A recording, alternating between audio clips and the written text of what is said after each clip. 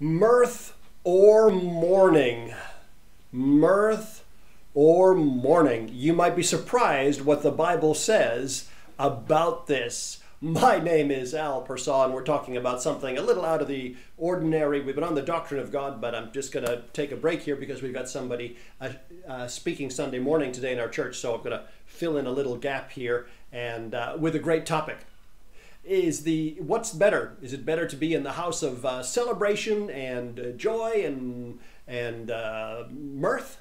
It's the word, celebration, joy, being merry, or to be in the house of mourning, the house of reflection? Which is better? Well, let's have a look at what the scripture says. First of all, the scripture we're going to look at is from the book of Ecclesiastes. The writer in the book of Ecclesiastes was not in his best place. He was looking at his own life. Possibly this is King Solomon. More than likely it is King Solomon. But he makes some very sage comments, some wonderful comments that do help us to keep our lives in perspective. And I think we should have a look at these. So we're going to pop into the book of Ecclesiastes, and it is chapter 7. This is a great book, by the way. Ecclesiastes, this is the book that talks about, that says there's a time to live and a time to die and a time to whatever. That's in Ecclesiastes. There's a lot of frequent quotes in our popular culture that come from the book of Ecclesiastes. Hey, let's pop into this. Ecclesiastes chapter 7. Let's begin to read at verse 1. A good name is better than precious ointment, and the day of death than the day of birth. It is better to go to the house of mourning than to go to the house of feasting. For this is the end of all mankind, and the living will lay it to heart. Sorrow is better than laughter, for by sadness of face the heart is made glad.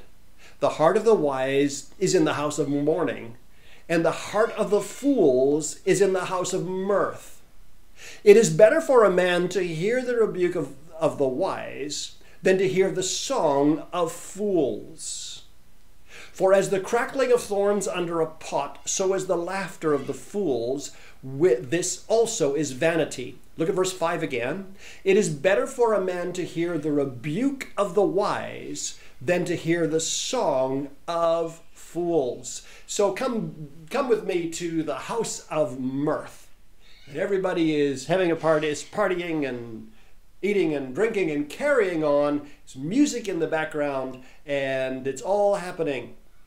Now, a lot of people want to live in the house of mirth all the time, in the house of feasting all the time. By the way, there's nothing wrong with feasting. There's nothing wrong with celebrating. There's nothing wrong with laughing and enjoying things, by the way. People who know me know I probably spend more time laughing than most people that you'll ever meet. There's a joy that comes from knowing God and being at peace with Him. And hey, well, those of you who've been Christians for years, I think you understand what I'm talking about. Anyways, moving along, the problem that happens with a lot of people is, that's not good English. A lot of people spend too much time in the house of mirth, and they always want to celebrate. They always want to do that, and they never want to be in the house of mourning or the house of reflection. I'd like to just pop back into that last verse I read one more time. It's better for a man to hear the rebuke of the wise than to hear the song of fools. What is the house of mourning? It's that time of reflection. It's that quiet time where you put the screaming and the shouting and the noise aside, and you spend time pondering. You look at being a better you.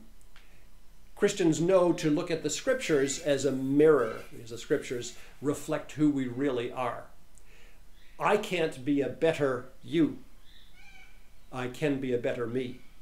I can't make it a goal to be a better you, but I can make it a goal, my goal, to be better than I was yesterday. To be better in what way? Well, as a believer, to walk closer to God, to sin less, to have a cleaner conscience, to know Him better, to be more filled with His Spirit, to be more filled with joy. You might say, well, I'm not even a believer. Does this even matter? Well, let me challenge you. Would you rather be worse than you were yesterday or better than you were yesterday? What kind of a foundation would you like to live on? Yeah, I'd like to look back and say, this is what happened in the past.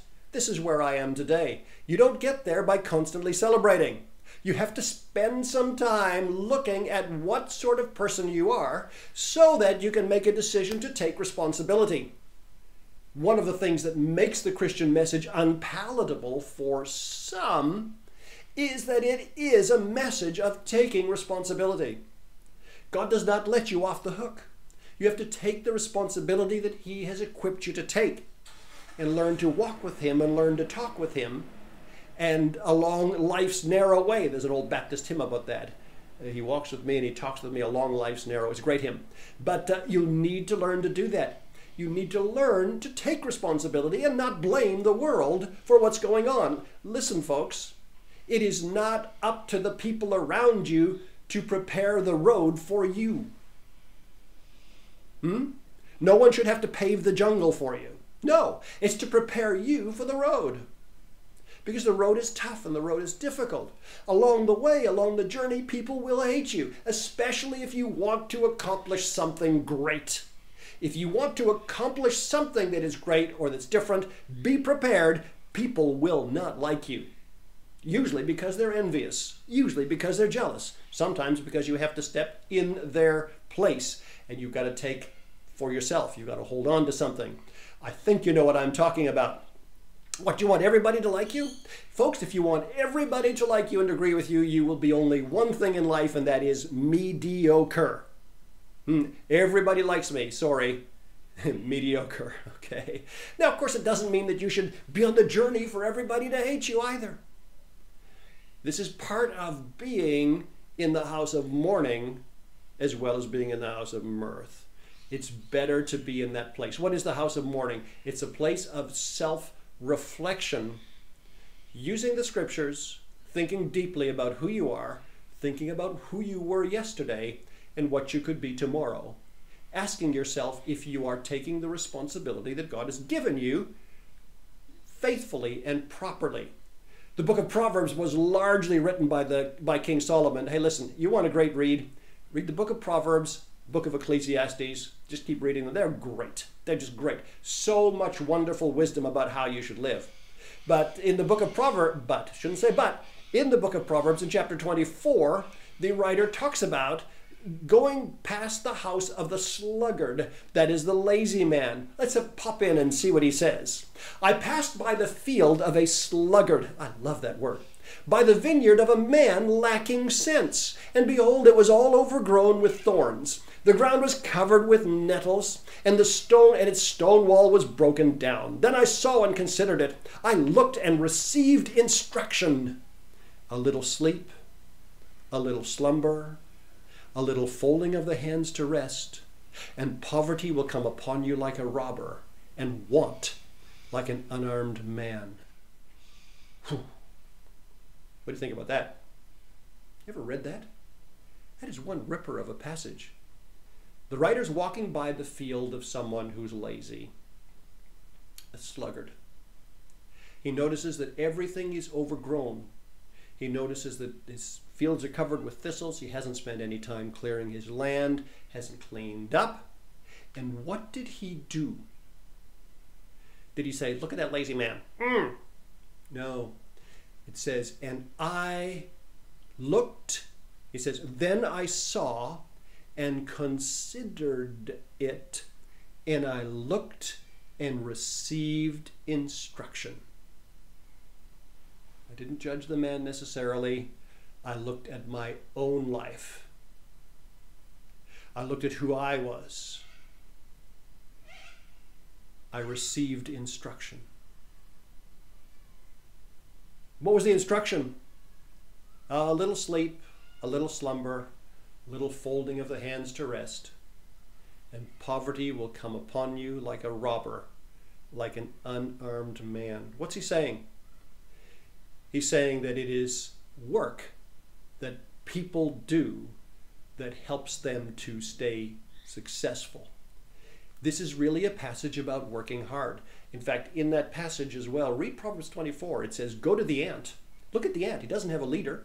And look what he does. Look at what he accomplishes. It's talking about the fact that successful people work hard.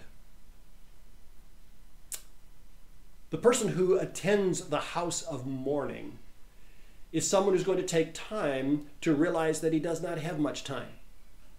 When you're in the house of mirth, all the partying and all the dancing and all the singing and all the shouting and all the drinking and all the eating, you don't have time to think about the time that you do not have. How many of you have heard this saying, I watched this program and that's an hour of my life I'm never getting back. It's kind of funny, I like it, but oh my.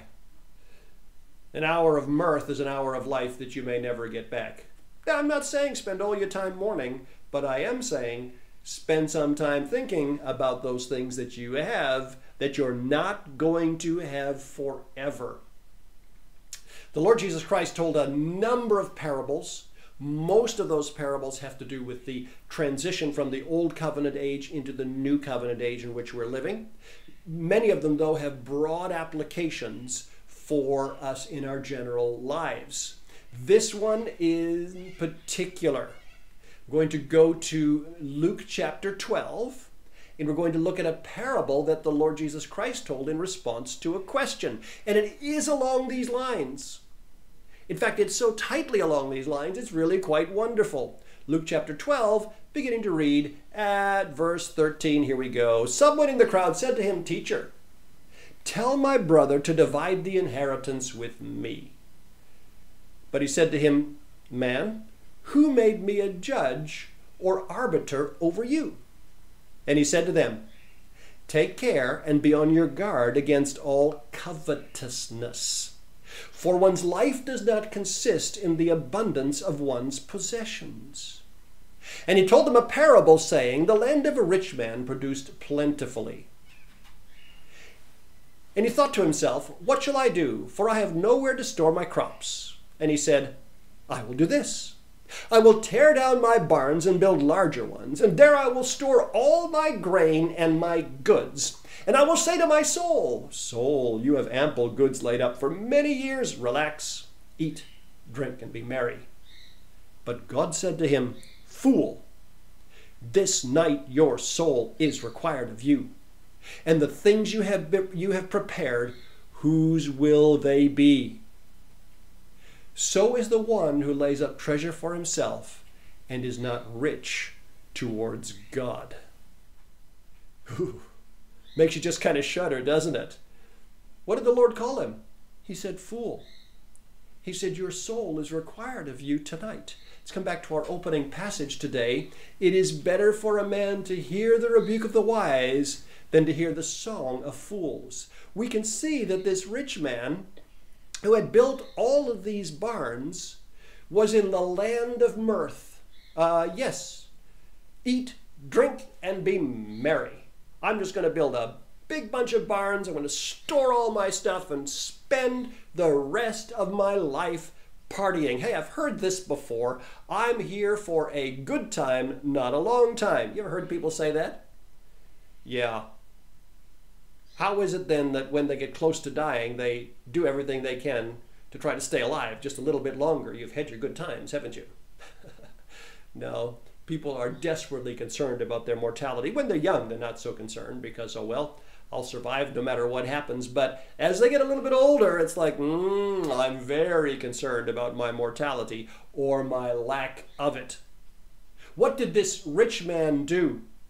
He went to the house of mirth and did not reflect on the fact that he was indebted to God, that he had a spiritual life that had to be looked after. At one point, the Lord Jesus Christ says, "What does it profit a man if he gains the whole world and loses his own soul?"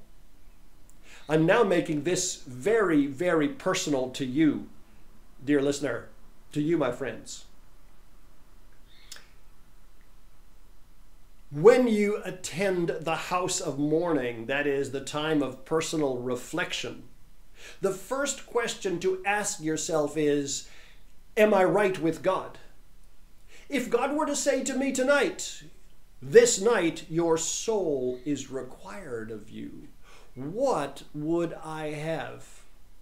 I think we should go back and look at this, at the words of God. Let's look at the parable itself. I think this is good again. One more time.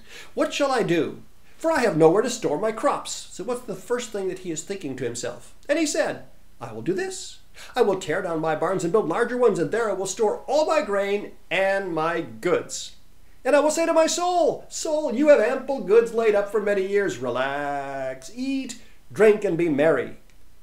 But God said to him, fool, this night your soul is required of you, and the things you have prepared, whose will they be? So is the one who lays up treasure for himself and is not rich toward God. Do I need to say any more? The House of Mirth is wonderful. The place of partying and the place of celebrating is wonderful. But it's not a place where you can look at yourself. It's not a place where you see the mirror. It's not a place where you can say, what if God required my soul of me tonight? The House of Mirth is not a place where you can take some time to look at who you were yesterday so that you can be better today and possibly better again tomorrow. The House of Mirth is not that kind of place. In yet another parable, the Lord talked about a man who built his house upon the sand. And when the winds came and the storm came, the sand didn't help. It didn't support his house, and it blew down. And there was another man who built his house upon the rock, and that stayed. You know, that parable, I was tempted to use that parable here today. Think about the man who built his house upon the sand. It's fine. We live near sand. We live near the coast. You could build your house there. When there's no storm, it's all fine. You have a big party there. Great party. Wonderful. Beautiful, balmy, sunny day and a sunny night. Gentle breeze. Great. Why do you think he built his house upon the sand, not upon the rock? Maybe he sought the House of Mirth. That's what we always learned as children, that there he is partying with all his friends. When the wind comes, blows the house away. Maybe that's what he just wanted to do. Get the house up so I can party. The essence of wisdom in the scriptures works this way, and it's not only in the scriptures. A wise person takes the time today to prepare for the future. You really know it. A wise person denies himself something now so that he can have something that lasts in the longer term. A foolish person has to have it now, has to have immediate gratification, doesn't think towards the future. The wise person says, well, I'm going to have a couple of chickens. They're going to lay eggs, and then we'll make more chickens, have more eggs, more chickens, more eggs. The foolish person says, eat the chickens now. Just eat the chickens now. I really think you know what I'm talking about. Ultimate wisdom is the knowledge of God. There is a future, and the future extends beyond the death of your body. Look at those words. Fool, tonight your soul is required of you. Look at the implication that's after that. There is something that happens after you die, and you want to be right with God. I hope you enjoyed this. We're back onto the doctrine of the Trinity, the House of Mirth, the House of Mourning. Well, we'll leave it behind for the minute, but we're going to come back to it in some other ways in the future. I hope that all is well with you. My name is Al Person. You can contact me at pastor@mascot.church. Today's topic has been mirth or mourning. God bless you. We will talk soon.